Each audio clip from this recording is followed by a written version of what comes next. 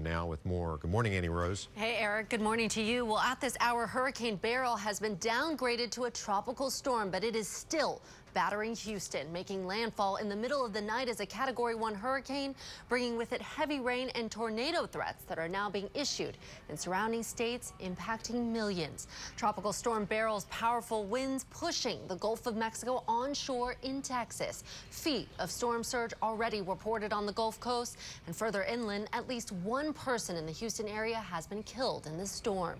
New this hour, tornado watches are now being issued for parts of Texas, Louisiana, and Arkansas until tonight, affecting more than 3.5 million people. You know, I lost my father to Hurricane Harvey in 2017. 2005, Hurricane Rita took my house in Orange. Big oak tree, bigger than you could fit across your arms, fell through our house. So I'm not unaccustomed to natural disasters, specifically hurricanes. So, like I said, it's been, you know, I mean, with that being said, there's been a lot of trauma.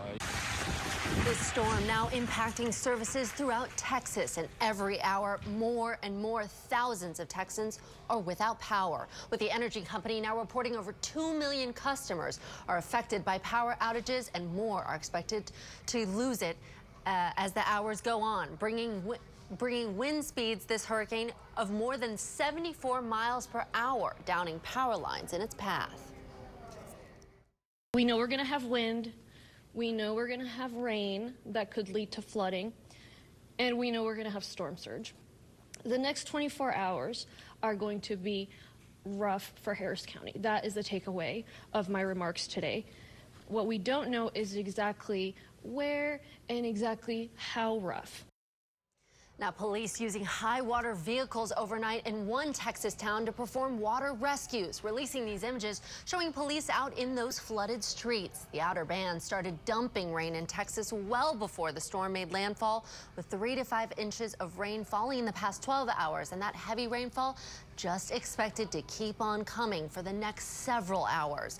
Hurricane Beryl killed at least 9 people as it hammered the Caribbean islands last week and later battered Mexico's Yucatan Peninsula, prompting Texas's own lieutenant governor to warn residents not to underestimate this storm. Now, the loss of life from this storm only continuing on to the U.S. The first Texas death attributed to Beryl is in the Houston area, and these are live images from Houston coming into our newsroom. We can see just how much water, just how much flooding they're facing.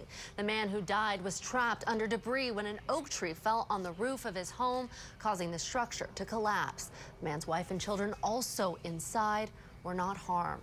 And as Beryl continues carving a path inland, we're learning about the thousands of flights canceled across major Texas airports this morning.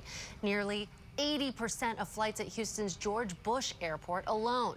But even flights in Dallas, well away from the storm, are also being impacted. Jessica?